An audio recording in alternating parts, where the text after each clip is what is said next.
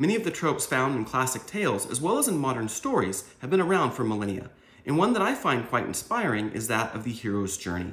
And so we'll be looking at how Jacob's life gives us a wonderful study of this theme. Greetings and welcome to Reading Between the Lines. The story of Jacob begins with his birth in chapter 25 of Genesis, and goes all the way until the end in chapter 50 with his death, which means, with a few exceptions, Jacob's story takes up about half of the book of Genesis. Also, Jacob holds a special place in my heart, for my wife's name is Rebecca, and our oldest son is named Jacob, and he really does have the sarcasm, wit, and the trickster traits to rival his biblical counterpart. In his book, The Hero with 1,000 Faces, Joseph Campbell summarizes the narrative pattern of this monomyth as follows. A hero ventures forth from the world of common day into a region of supernatural wonder. Fabulous forces are there encountered, and a decisive victory is won. The hero comes back from this mysterious adventure with the power to bestow boons on his fellow man. The journey, of course, is not always linear and can be circular in part or in whole.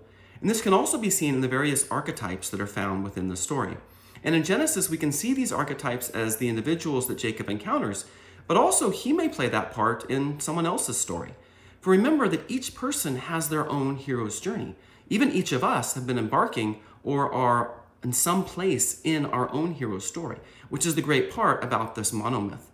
We can see ourselves and we can see the various characters that we encounter throughout our lives, even the supernatural ones. So with this in mind, we'll specifically be looking at Jacob's life and how his story fits into the hero's journey. And after that, we'll come back around and see how this can be applied to our individual lives. But before jumping into the journey itself, let's look at the characters that we'll meet along the way. Traditionally, there are 8 archetypes, and so we'll go through these and see who they are and how they relate to Jacob himself. First comes the hero, and of course Jacob will be the hero of our story. The next character is the mentor. The mentor in these tales often has supernatural abilities. Think Obi-Wan Kenobi, or Glinda from The Wizard of Oz, or even Athena, the goddess of wisdom. For Jacob, his mentor seems to be God himself. As we will see, this power is manifested through various elements as the story unfolds. And then we come to the ally.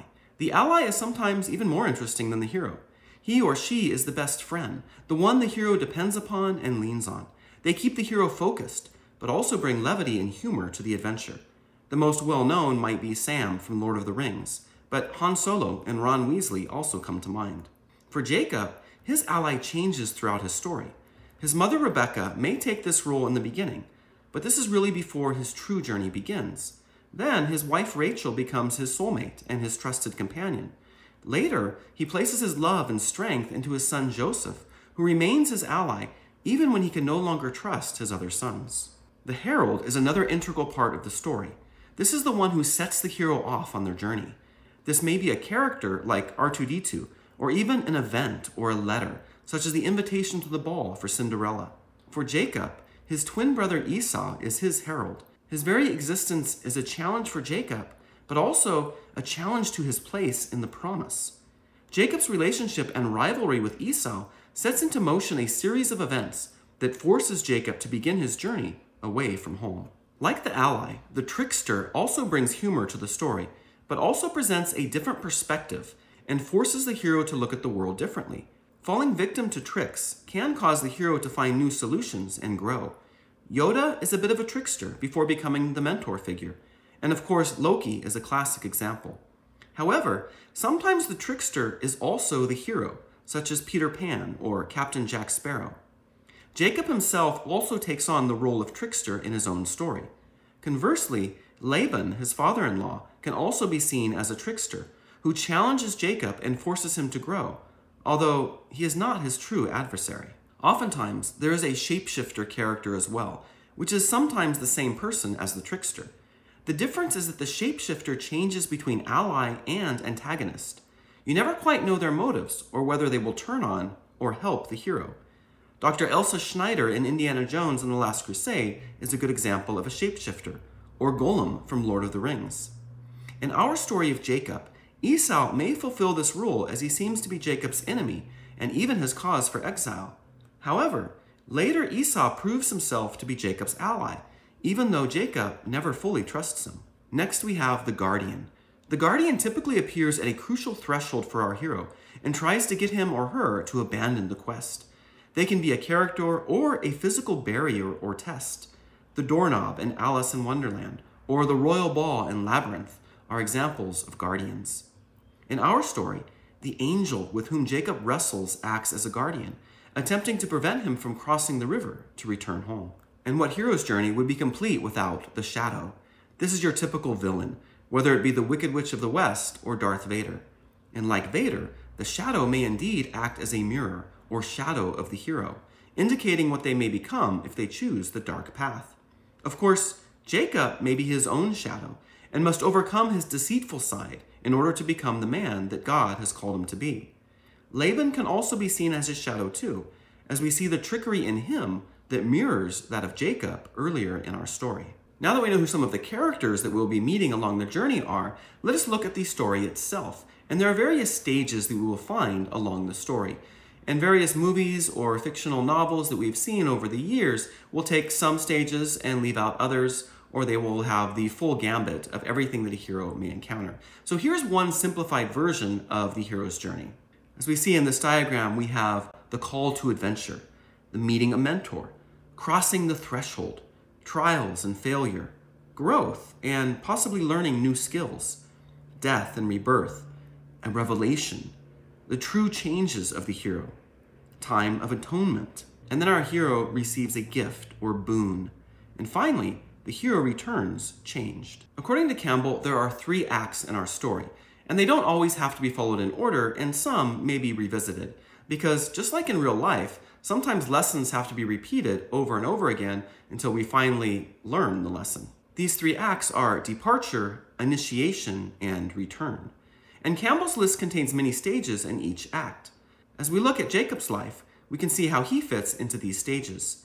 In many ways, Jacob seems to have 2 journeys in which he continues to learn new lessons. Many of us can relate, especially as we get older and begin to reflect on our lives. And if you're unfamiliar with any of the stories of Jacob, please feel free to check out any of the previous videos. I put their links in the description, as well as a new playlist in which I've only included the stories that pertain specifically to Jacob and his story.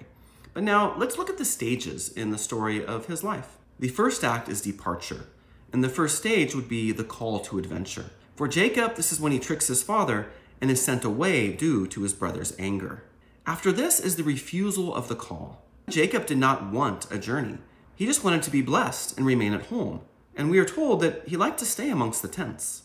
Then there is the supernatural aid. For Jacob, I believe this is the stairway to heaven dream that he has in Bethel. Here we find out that God will be his mentor and guide. Then we have the crossing of the first threshold. Jacob makes a conscious decision to enter into the quest. He rises on the next day and vows to make the journey. And then there is the belly of the whale. This is the time spent laboring in Haran for his father-in-law Laban.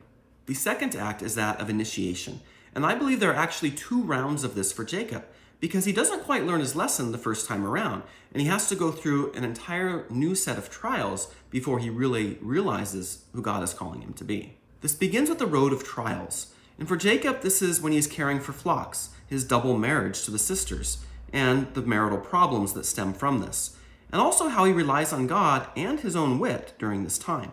The trial begins a second time with his sons after his first return. The next stage Campbell calls meeting with the goddess, and this can be seen as Rachel, or could occur much later, as this is a metaphor for being at peace, giving love and receiving love. This is often seen as the culmination of the final test to win the boon of love.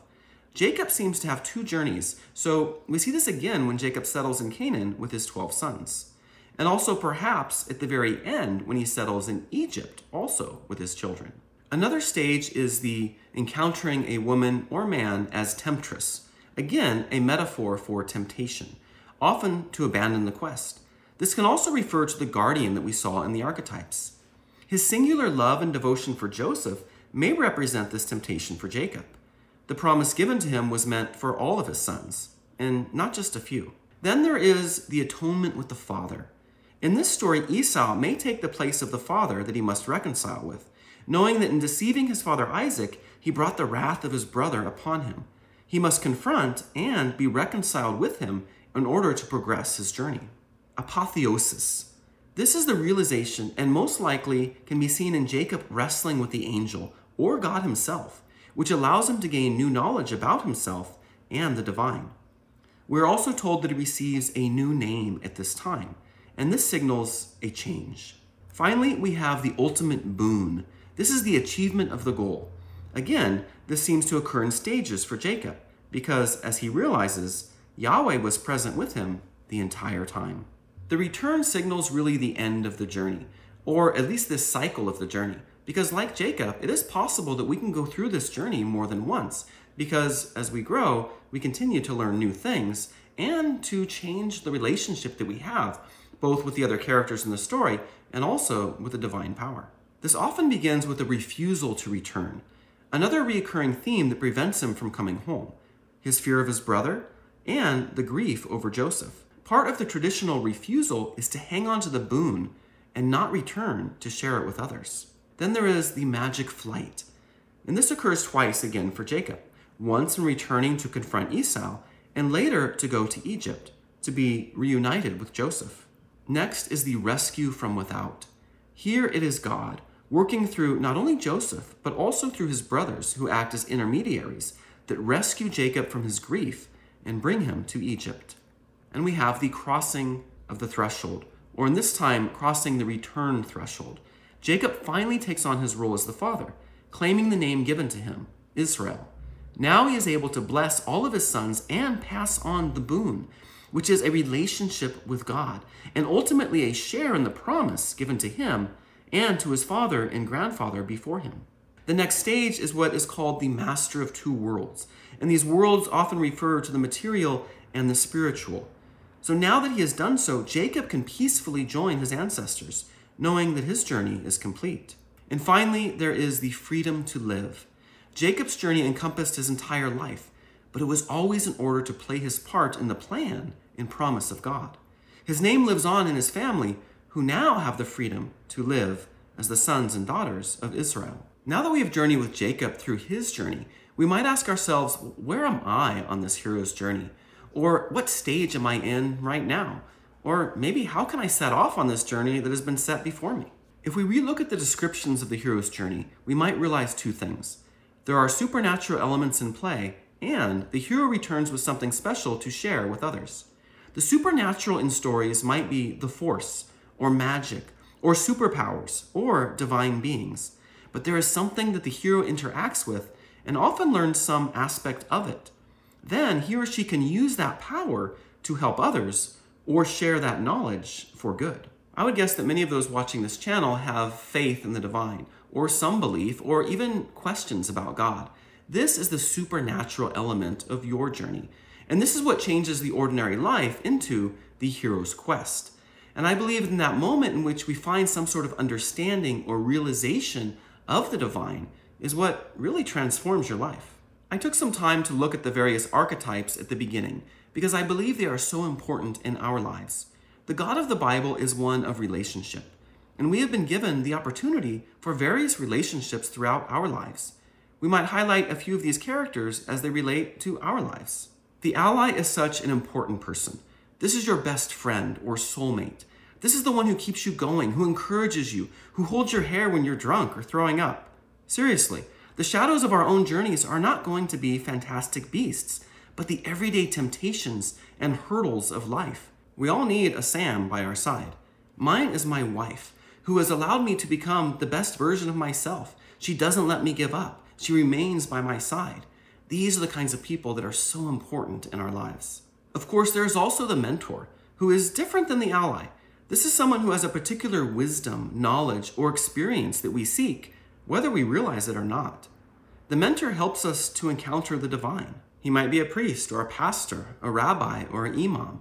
She might be your mother or grandmother, or they might be a coworker or a leader that inspires you. These are the kinds of people that inspire us with wisdom, with some sort of sense of the divine, and with advice that really changes us as to who we are and gives us new insight. And if you don't have a mentor or you can't identify one, it's never too late to seek one out. We might find these teachers in literature and ancient stories, but it's also important to have someone with whom we can talk and explore the new ideas and beliefs with that we may encounter. It is also necessary to be aware of the guardians and shadows that we meet on our journey. Who or what tries to impede my progress? They could be people, bad influences, those who lead us astray. They may be also elements of ourselves that we are afraid to let go of. They may be the easy path that seems so much more appealing than the course of action that we know to be right. The guardians, however, are not to be avoided, but are there for us to overcome. Even in the gospel accounts of Jesus, he had to pass the 3 challenges of the devil who tried to stop him from his ministry, his mission. C.S. Lewis writes, "A silly idea is current that good people do not know what temptation means. This is an obvious lie. Only those who try to resist temptation know how strong it is." And now, with an awareness of who might be accompanying us on our journey, let's take a look once again at the 3 acts and see how you might step into your journey. The call to adventure can begin, continue, or restart at any moment in your life. It is a new job opportunity, a move across the country or world, a marriage, the birth of a child, an encounter with Christ. Do you pause? Do you refuse? Do you take time to discern? Let's say you embark and find yourself in the belly of the whale. Who is in there with you? What can you learn?